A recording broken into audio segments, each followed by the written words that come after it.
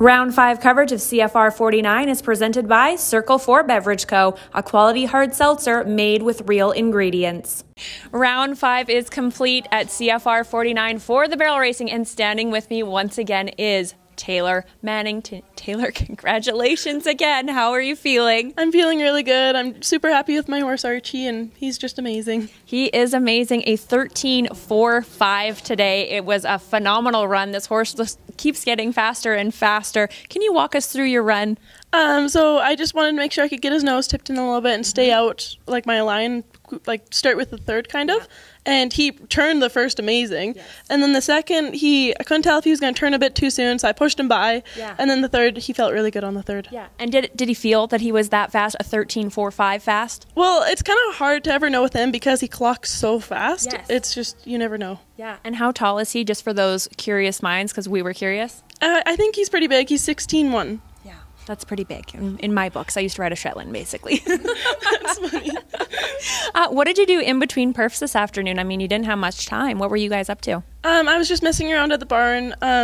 Archie, I beamered him, and then he laid down with his boots on. Okay. So I couldn't take him for his walk right away, so he had to sleep with his boots on, and then I took him for his walk, and then just got ready. And which boots were that? I was going to ask you actually what therapies maybe you guys were doing with him to make him feel so good to run so fast.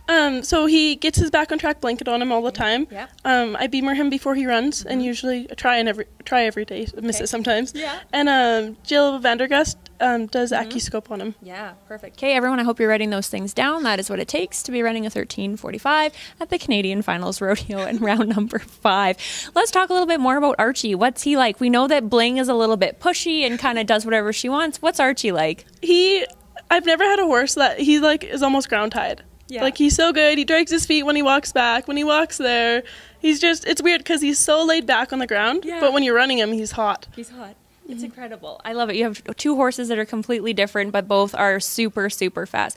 Taylor, you've been doing this a long time, like since you were 12. This is your 6th CFR, which is just crazy to me. But when you were little, let's say even younger than 12 years old, did you daydream about CFR wins and these gold buckles and all the rest of it? Was that something in your mind, or were you, back then just focused on going to the amateurs? Did you dream big? Obviously, I think so. Yeah, I think every kid at a young age dreams big and just wants to make it here, and I'm just super thankful to get here again. Yeah, absolutely. Well, with the team behind you, there's no doubt in my mind that you would, and you've always been such a handy horsewoman, so I'm forever proud of you, okay? Just so you know, in case you didn't already. Where are you going to next after the Canadian Finals Rodeo before you go to Arizona? I'm headed to the Maple Leaf Finals in Regina. Perfect. And where do you think you're standing in the Maple Leaf standings right now? I want to say I'm first coming in.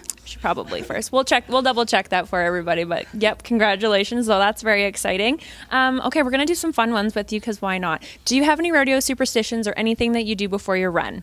I always lick my fingers. They just keep them a little bit grippier for the rain. Yep. Rael always did it, so I kind of do it. Perfect. Follow what she does. Yep. Yeah.